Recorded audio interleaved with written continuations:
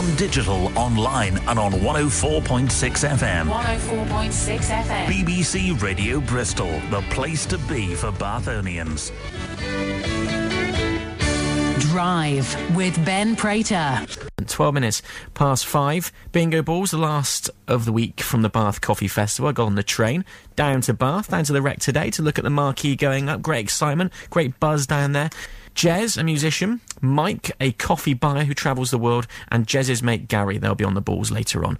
It's a nice marriage, isn't it? A bit of music, bit of coffee, well, people absolutely. chilling out. Presumably the papers will be around, you know. And you know, Mike was talking about the culture of different coffees, and in a way wood's a bit like this, that there's something like over 15,000 wood species on this planet, and only a fraction of those have been classified, and a fraction of those are actually used. And if you ask kind of the average person to recognise woods, maybe they'd recognise oak, pine, cherry. Yeah, well, I'm exhibiting one of my tables is in cherry, but I think it's real education. Unless you really inform people, they can't really appreciate it. And because you talk about instant coffee, and you know that's the bottom line, isn't it? You make a cup of instant coffee.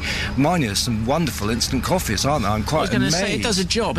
It's like MDF does a job, you know. MDF? Yeah. Did you have to lower the tone of the conversation? I'm all for MDF. If he's going to talk about instant coffee in that way. Yeah, we'll have some fun. I forgot to say, not only is Jez a musician, and we'll hear one of his tracks later, but he's a fantastic woodworker as well, which probably explains all the talk of cherry and MDF. On digital, online and on 104.6 FM. 104.6 FM. BBC Radio Bristol, the place to be for Bathonians. Drive with Ben Prater.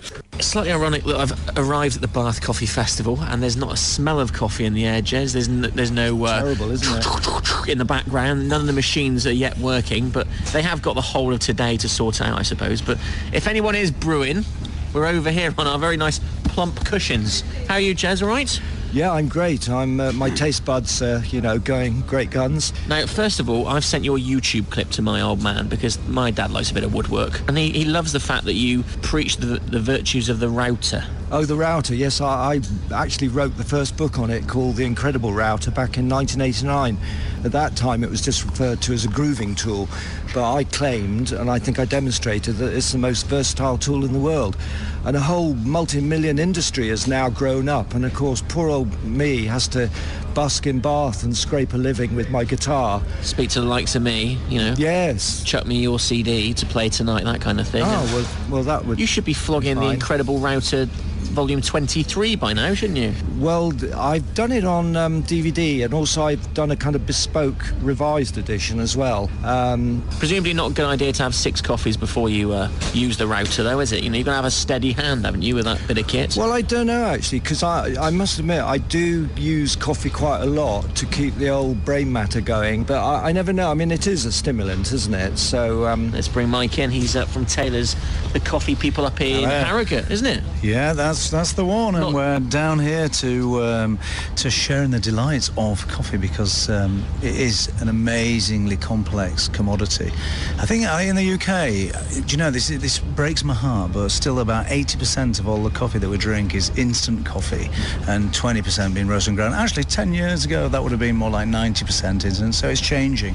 But what I really want people to do if they come to this festival is to experiment with coffee, do a bit of tasting, because when you taste specialty coffees, it can be as varied as wine. You know, it can be really, there are some amazing, you know, if you, for example, taste a coffee from Kenya, you'll get these lovely lemony citrus notes, honeyed flavours coming through. Compare that to something, let's say an Indonesian, a Java or a Sumatra, where you have really heavy chocolatey coffees and totally different, as varied as wine. So yeah, we're at one end of this huge marquee as they set up all their different stores. I saw Martin Blunos, the chef, getting ready for his exhibition space in the middle. Is it as stuffy as wine festivals can be?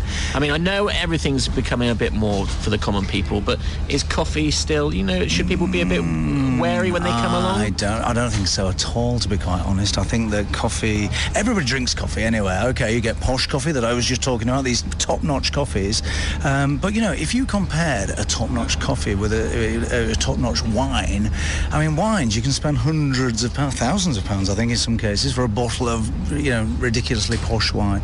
With great coffees, you know, it's never going to be, you might be paying twice as much. So, no, I think coffee's really accessible. And, you know, and I think here at the festival we're going to see some of the baristas, the people who make great coffees, you know, making espressos and lattes and cappuccinos and things.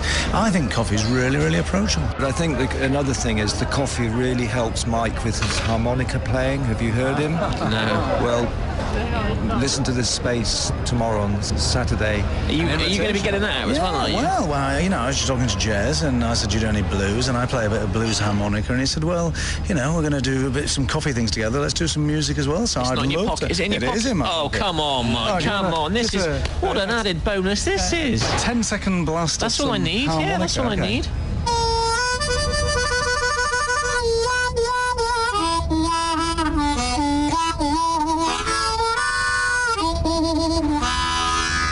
Oh, come on, chaps, come on! The guy, Jez, you're a big step. Well, sorry, actually, introduce your friend. Yeah, well, so rude, aren't I? On a little you really are, yes. But if I can introduce Gary here, Gary Millhouse, who's playing classical guitar tomorrow. Here at the festival at with the festival. Well, he's playing separately, and then I'm playing Latin gypsy jazz guitar. And how far do you go back then, Gary? Do you like him, or you just sort of come in to talk, you know, to me? Oh, no, I've known Jeremy for a while now, and we've become close friends. We met on the busking scene. He was playing his guitar, and I was really into music.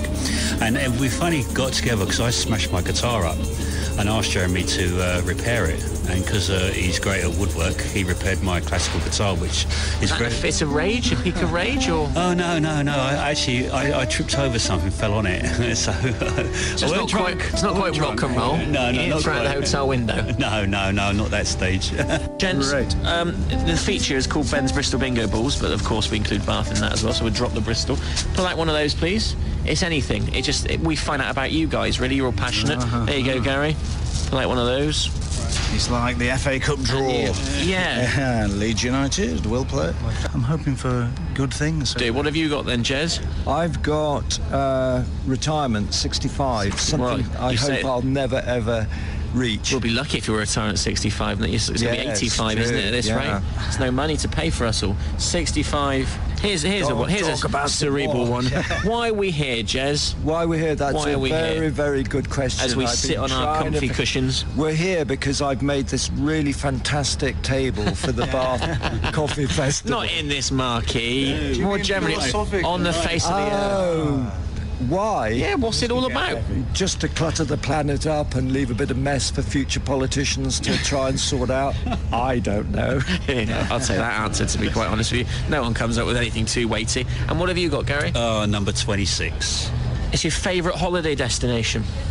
Oh, my... Where are you from? Me, London originally, Hackney. I was born in Eastender, London. It's all very fashionable down there now. They're all drinking their, bijou coffees, aren't they? Over there? Well, I went back not long ago, and you're right, it has really gone up market.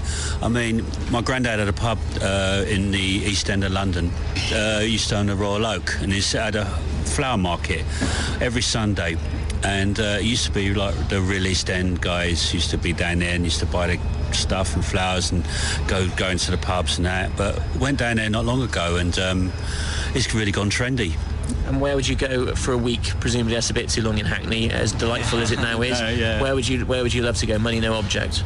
Money no object. I'd love to go to Brazil. Passion of music and coffees and food. You better learn the chords to the girl from Ipanema.